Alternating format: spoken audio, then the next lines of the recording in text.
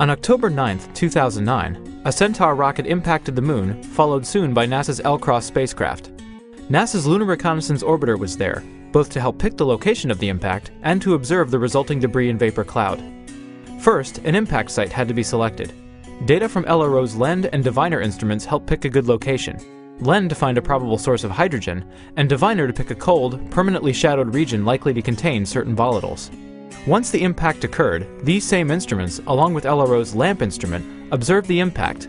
LAMP revealed the presence of molecular hydrogen, carbon monoxide, and other materials. Diviner measured a noticeable change in thermal radiation coming from the site, and LEND reported the presence of hydrogen. All in all, these results both complement L-Cross findings and pave the way for future study of Earth's own satellite.